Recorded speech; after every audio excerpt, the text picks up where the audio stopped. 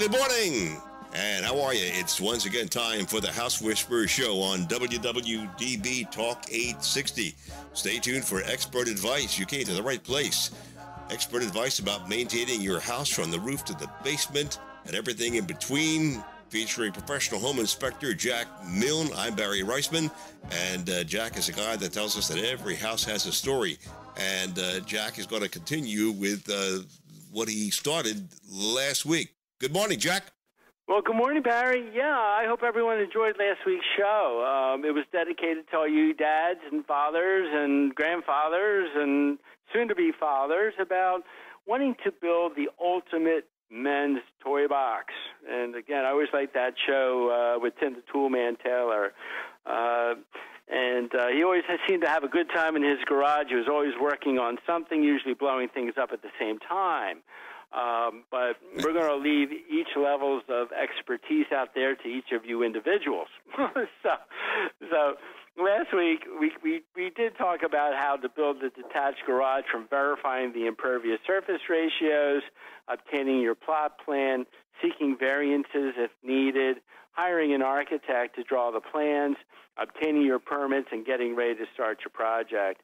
And again, Dad, this is your show for Father's Day, even though I'm a week later. So again, my best to all of you. I'm a father of two boys myself. One's 23 and one's 15.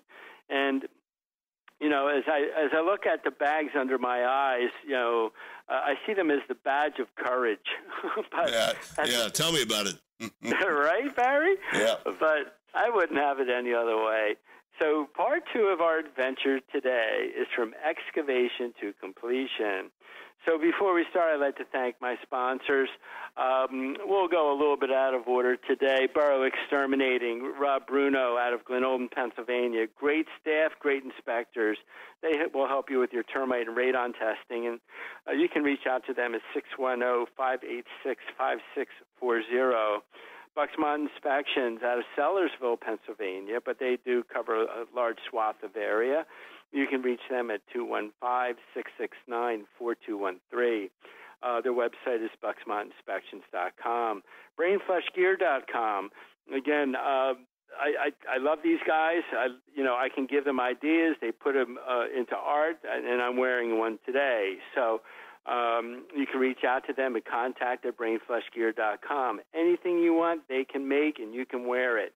Pest Blaster, they will help you with radon, mold, wood-destroying insect inspections, as well as pest removal. They're out of Hamilton, New Jersey, but you can reach them at 215-295-5555, and their website is pestblaster.com. Again, Tri-County Inspection Company. I've run Tri-County since 1985. We have 4 excellent home inspectors. We cover 15 counties. So we're out there. And, you know, and by the way, Barry, we're averaging right now between 40 to 50 properties a week. Wow, that's a lot. Yeah, so the real estate market is crazy. But we always get our reports out the next business day. We do take pictures typically of those items that need particular attention to detail, or that those things that clients just cannot see, like items from the roof or down the chimney. So anyway, 215-295-2030 is our main line in Bucks and Montgomery County, 610-346-7880. We'll reach our listeners up there in the Lehigh Valley. North Jersey, 609-882-5188 is North Jersey, and 856-853-4224 is our South Jersey line. So visit the website, tcinspect.com, get to know us. We'll be happy to get to know you and tell you exactly what you bought. So as I like to say, please thank my sponsors, because without them I wouldn't be chatting with you today. Previous episodes on the housewhisperershow.com, we are up to the end of May. So I'm trying to get these shows done at the end of each month. So, you know, please keep sending me the emails to the housewhisperershow@gmail.com. And WWDB, I can't thank them enough for having the podcast available 24/7, and you can re-listen to the show at www.dbam.com. So, again, the email box, I'm going to let go this week so I can finish this episode on Let's Build a Garage Part 2, from excavation to finish. But again, I do review all the emails that I get, and I do respond to some, and I put others on the air. So we'll do that again soon. So let's get started. So the surveyor is done. The corners are set. The posts are planted. So let's dig away. Now, footings in this area have to be at least 3 feet deep to hit what we call the frost line, to keep any future building movement limited. The footings have to be 2 times as wide as the foundation wall. So the permit and the municipality will require how wide your foundation is going to be. Is it going to be 8 inches wide? Is it going to be 16 inches wide? So however wide the blockwork is, then the footing has to be twice that width. So the permit process will require a review once the footings are dug to see the depth, the width, and the concrete poured for the footing. Once the footing is established, then the blockwork begins. So based on the corner markings set by the surveyor, what we call lines, which are essentially string lines, are set, and the masons work off these string lines to make sure that the building goes up not only square, but also plumb. And again, we may not be using that many courses of block, maybe 4 or 5, but it all comes down to the lay of the land. So, if your building's at a level, it's not good. But once the blockwork is set, then the foundation bolts are then put in, and that's what will actually mechanically fasten what we call the bottom plate, which is your first piece of lumber on the blockwork. Don't forget the foundation sill sealer, and then we will mechanically fasten not only the plate but the full wall to that foundation bolt.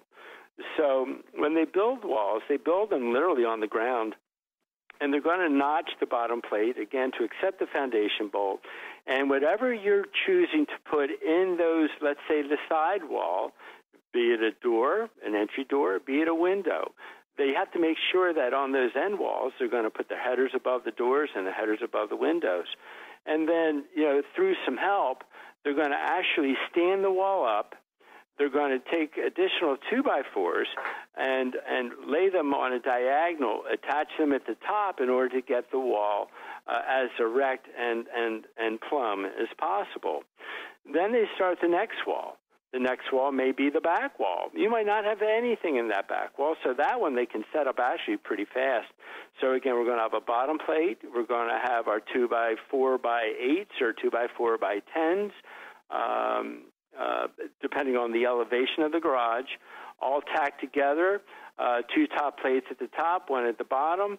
And what they do, folks, is they're going to notch one side of the wall that they just put up, but extend the rear wall so that it lays over the top of the wall that they just put up earlier. This is how they tie in your corners. And then they work right around to the other side, and then the primary, what I call the primary side. The primary side is where your garage door is going to go. Now, due to your impervious surface ratio and your square footage, let's say we're fortunate enough to do a 2-car garage. You have options in this phase. Do you want to do 2 single-car garages, or do you want to do 1 16-foot garage door? When I did mine, I did a single 16-foot garage door, because in this way I didn't have to worry about any type of partition, and it allows me to swing into my garage door where I don't have this 12-inch section between one door and the other. The other thing I did on my plan was to lay out what we call the ceiling joists. The ceiling joist is what you look up at, and that's what helped rack your building. Now, the one thing I did not want in my garage was any type of a support beam or post. Because, folks, if you live in a house now, that has a support column in the garage, you know what? No matter where you park, your door is going to hit the post. So my garage is 24 wide by 30 deep. So what I did is I increased the size of my joist to 2x10s. Most garages are typically 2x6s. But this way I could go clear span, and then above my joist I installed something called a strong back. A strong back is a vertical piece of 2x8 that's supported to a horizontal member of 2x8. So it looks, guys, like an L. And then the bottom plate, which is laying horizontally, is then tacked to the joist and extends from one gable end to the other. So I have this area of my garage that's 24 wide, 22 foot deep, that supports, my two vehicles, a couple motorcycles. At the end of the 22-foot wall, guys, I put in a full wall. So the last 8 feet is dedicated to a workshop. So I put in 2 single doors between my garage and my workshop, one on the far left side, one on the far right side. And the reason for this is that if I'm working in the shop during the winter months, I can literally close the shop off from the garage and throw on a little bit of electric baseboard heat, and I am a comfy boy. The other thing I did is I put in a smaller overhead garage door on one side. So this way I can pull in the tractor or lawn equipment or anything that I need to that's larger than the entry doors of which I put in. So again, this is my toy box. And so again, I put a lot of thought into it before, I started digging. So I want you to do the same thing. So once all 4 walls are up, then we have to construct, of course, the roof line. The roof line is going to be made up of your rafters, your ridge rafter, and your sheathing. Once the ridge rafter has been established, then they're going to cut your rafters accordingly so that they notch they call it a bird's mouth, guys, believe it or not, over your 2 top plates. And by the time that the skeleton is constructed, you're seeing for the first time what your future garage is going to look like, and it gets pretty exciting. Hey, Jack, could we take a quick break? I'm excited already, and I can't wait to hear the second part. Well, when we get back, Barry, we're going to talk about putting the skin on the bones. I can hardly wait. Jack Milne, the House Whisperer, is here, and we'll be right back after this.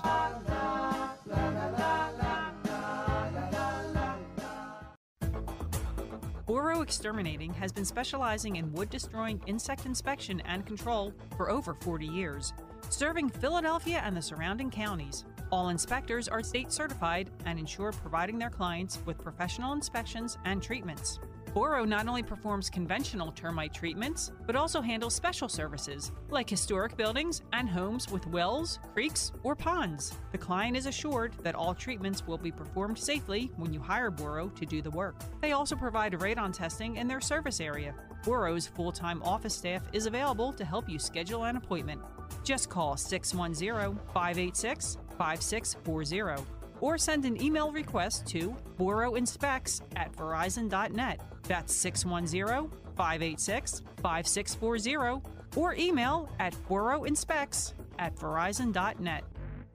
Specially created t-shirts by BrainFlushGear.com offer the extreme sports enthusiast an opportunity to have a clothing line available that suits their sport. BrainFlushGear.com understands that when we get the moment where we can jump on our motorcycles, wave runners, surfboards, snowmobiles, or skateboards, it can be priceless. They offer custom artwork including silk screening, transfers, and embroidery. Speak to one of their consultants today and they'll help you create your own Brain Flush. Visit BrainFlushGear.com or email them at contact@BrainFlushGear.com.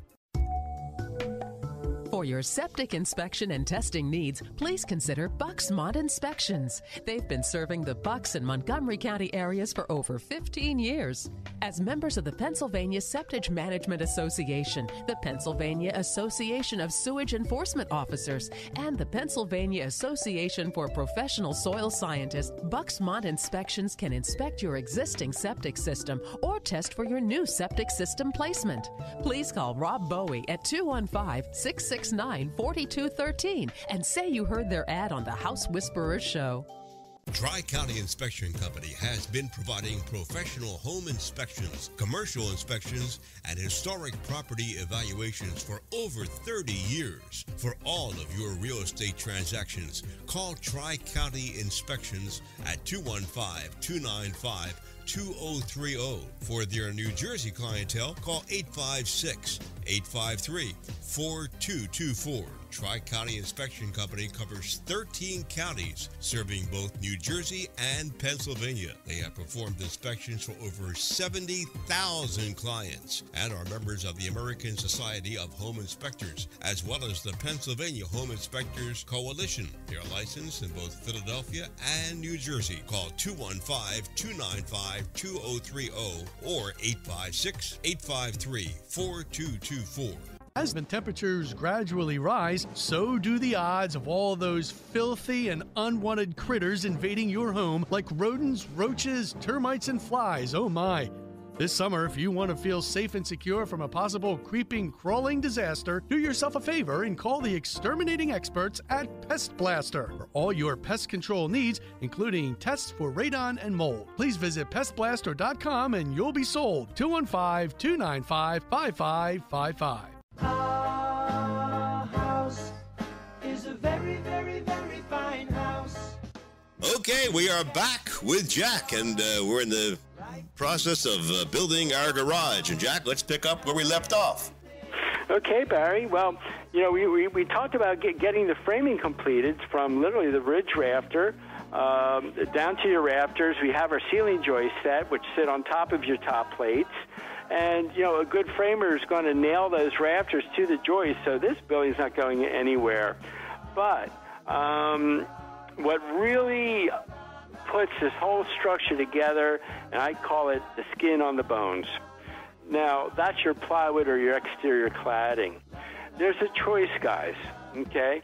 And I don't mean to leave the girls out at all during this explanation and this segment, but there's two types of sheathing.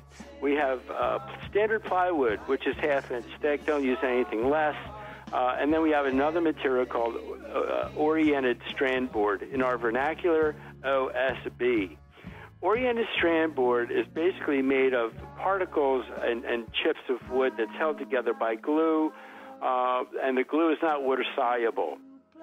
So if by any time this building gets wet, or you have a concentrated leak that you weren't even aware of, the oriented strand board, folks, turns into, I call it, mulch.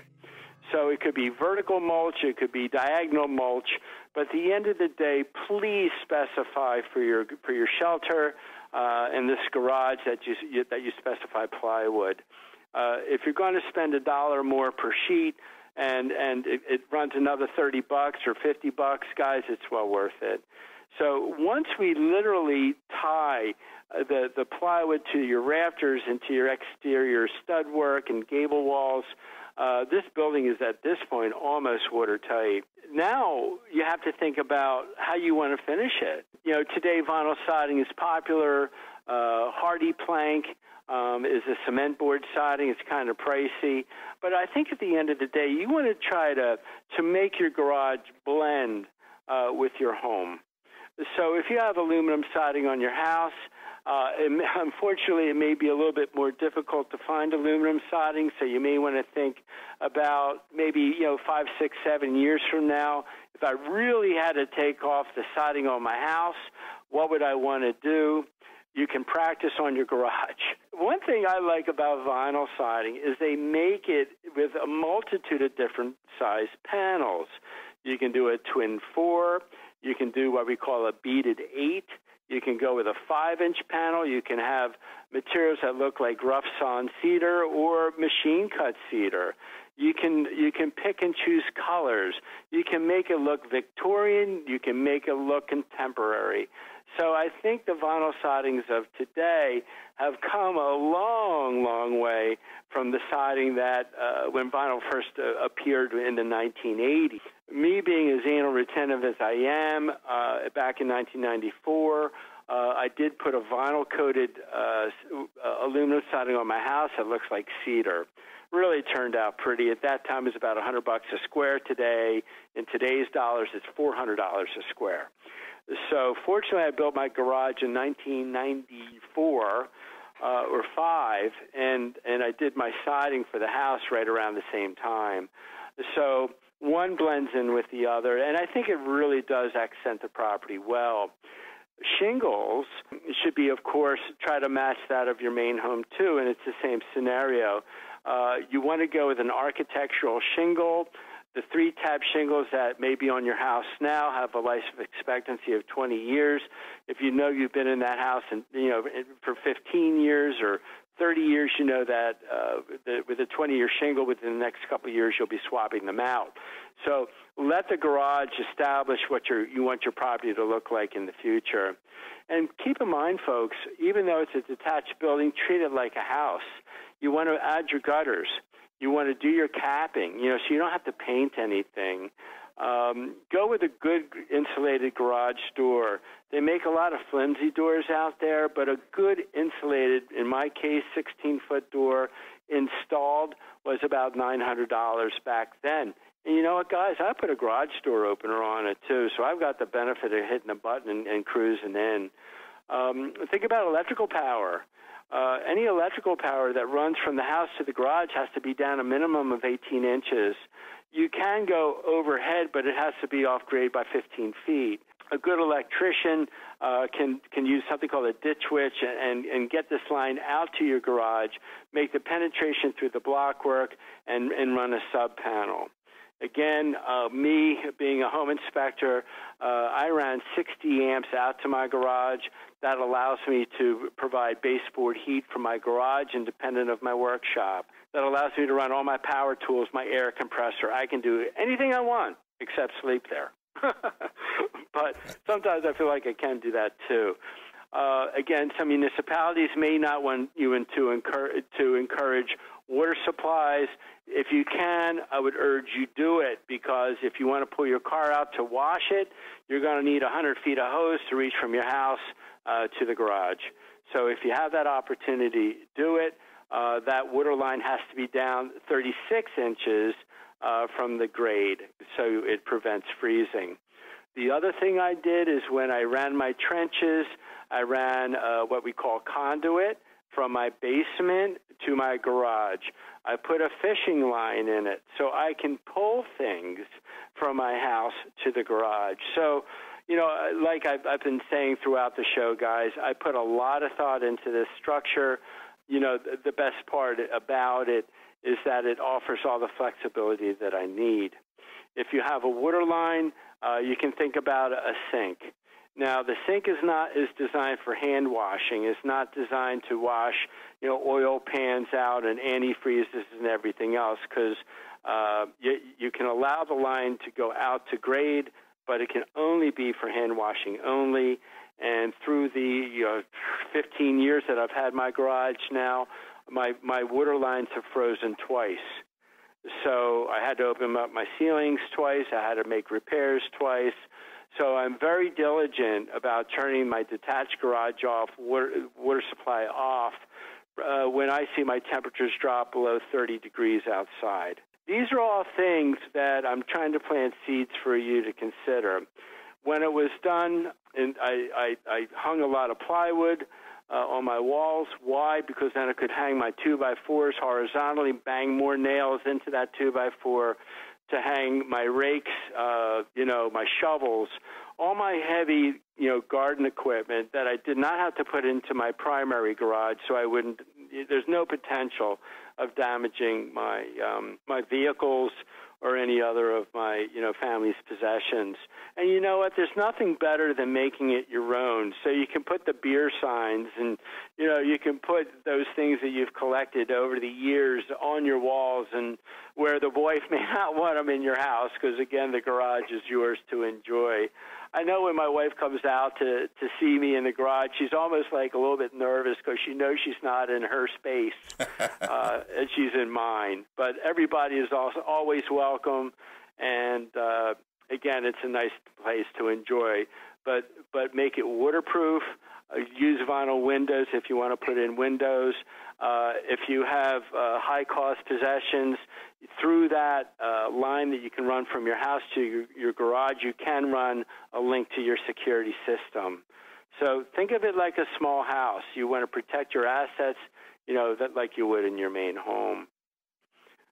So think about it, work it, be there when they need you to be there.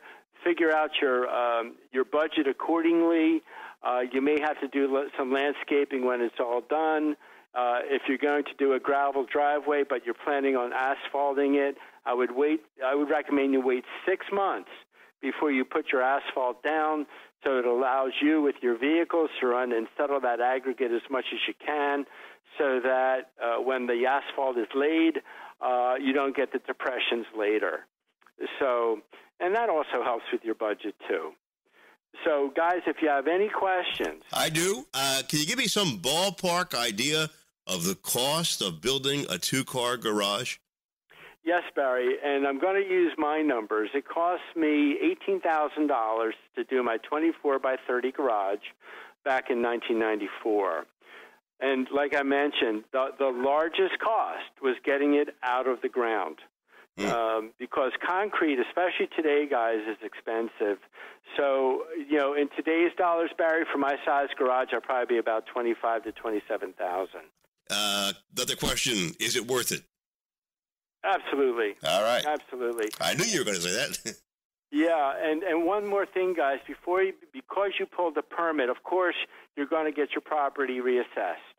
When my property was reassessed, that garage or my tax bill went up an additional $300. It's also nice, guys, even if it's a 1-car garage or a 1.5-car garage, it takes a lot of the burden off your main home, and then you can always use the area above the garage for storage purposes. Enjoy it. I know it's a lot of thought, but you have to put it down on paper. And as it is Sunday, please spend time with friends and family, and we'll see you next week on the House Whisperers Show, where we're going to talk on the topic, is my basement wet? Good question. I'll see you in the garage. Hey, listen, tune in again next week, everybody, for another edition of the House Whisperers Show with professional home inspector Jack Milne. And to listen to previous programs, or if you have any questions, visit thehousewhisperershow.com. I'm Barry Reisman. Thanks for listening to WWDB.